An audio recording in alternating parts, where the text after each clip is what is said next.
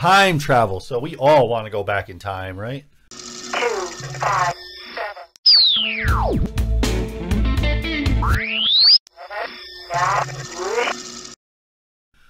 I think it'd be cool. I'd love to go back in time and invest in some companies that are going to be upcoming. That already are up and coming. Yeah, like Stadia. Yeah, like like Google in general. Invest in Alphabet. This is kind of similar to the last topic we were talking about, because they were actually reverse the time on a single atom. Again, it's a particle that has a single nucleus. Yes. And this is also in a vacuum too. Well, I mean, interstellar space that has Nothing. empty an empty interstellar space. But this was 3 times fast. But this was also the only way. So the only thing is, though, this experiment was pretty much done fully on software. That's right. A quantum computer. On a quantum computer. Like quantum physics and quantum mechanics. Yeah. Quantum.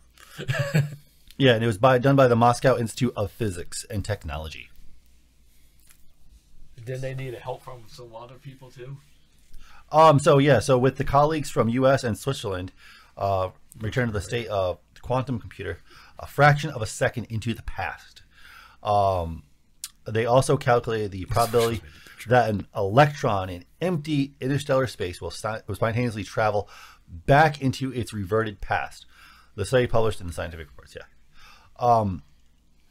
So basically, they let this thing go through its processes, and the computer itself, the quantum computer, was able to calculate every little detail it would take to revert everything that had happened, pretty much, and was able to reverse it, which takes a huge amount of computing power to do that, because that's every little change that happened that it has to reverse, and it was able to do that. So it's kind of time travel to a degree if you were physically changing every single molecule and that we wouldn't have the power to do that, people. In outer space. So by the time when we finally do, you're gonna have to be in outer space in order to do this, not in a DeLorean. Yeah. So this is actually violating the second law of thermodynamics. Thermodynamics. That is when matter changes by moving forward through like all different energy. Yes. Kind of like how something gets like heated up and all that stuff. I'm trying to narrow it down. So that's the point they make, is that this kind of violates the second law of thermodynamics, but it kind of doesn't, because they're actually calculating the reverse of it. And that's why a lot of people have said like time travel can't exist, because of the second law of thermodynamics. Yeah, it's kind of like how spilling ink on a paper and trying to reverse it back into it. Yeah. And this computer pretty much calculated every step it would take to reverse that back into the pen, if it was a pen. But just in that though. Yeah. Like just in that space. You would have it's kind of hard to explain it. To actually go back in time, you would have to reverse every single molecule atom in the entire universe at the same time. That would be pretty much impossible. Damn. But that's on this level, though. That's on the, I guess you could say, what we can feel, touch, see level of seeing. This does not involve quantum mechanics. This does not involve the non-local reality. This involves the tangible, like linear reality, which is. But how about if you create your own subspace into it? And well, that's a whole other thing, like in Fringe, where Larry Newman tried to create his own universe. Well, not really your own universe, but your kind of like your own just your own space, like how they been experimenting with other particles in a vacuum. Yes. Wouldn't that work the same way if it had its own magnetic field? It would still take a lot to calculate everything. We wouldn't have the power yet. That's what I'm saying. No, because that's what I'm saying is like if you have like your own vacuum, and then if you're bending light in it, that would be kind of like its own mini universe, wouldn't it? By sending particles through that, kind of like the super collider.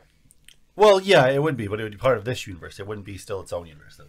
So it would reverse time in that little space while we're still standing here on the outside. Oh, as far as that, yes, that was actually another paper that was done. Yes, that can be possible. I see what you're getting at. Yes. So I can actually throw a hamster in there, and all of a sudden he goes to the past, and all of a sudden, meanwhile, back in the past, and there's all in the same space that we're in, you just see hamster just fly out of nowhere and come back, and then all of a sudden, yeah.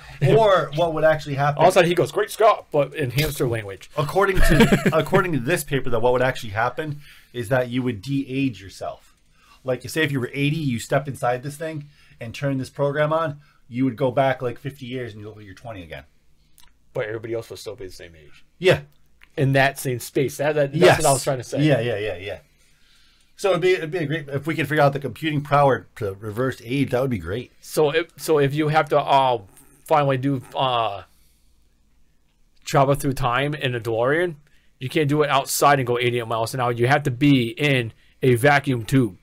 But around and doing it in there. But the only problem with that, though, according to this theory and paper, if you were to reverse time in that bubble as yourself, it would actually even reverse your memories as well. Because your memories are made up of proteins in your brain. Those would reverse with you. So you'd have no memory of it. So there's really no point in doing it. You'd have no memory of it either. Yeah, so you can't go back and change time to perfect things because you just forgot what happened today. Yeah. Yeah, you would. Yeah, you just In be their younger. theory. And there. But you'd have a whole. But okay, but theoretically, you could wipe the slate and live your life again if you want.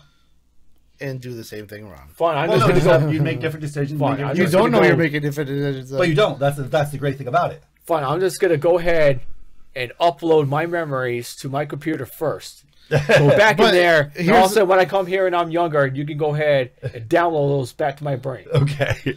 So if you go back in time, Problem solved. you lose your mind. You're a baby again. What about your twin? What about your twin?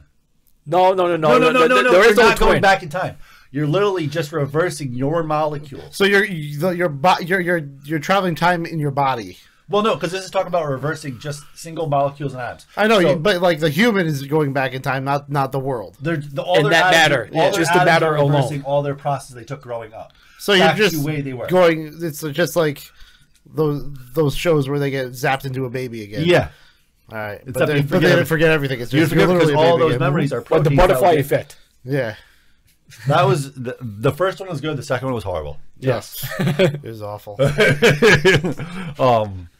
I don't even think I made it through the whole thing.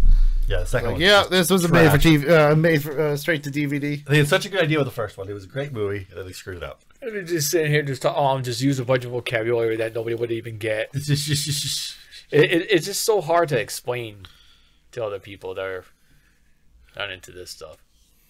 Yeah. I'm not But- good with words. Well, the non-local reality discussion for another day, though. That's a whole other Yes. thing. We talked about it a little bit last week, actually.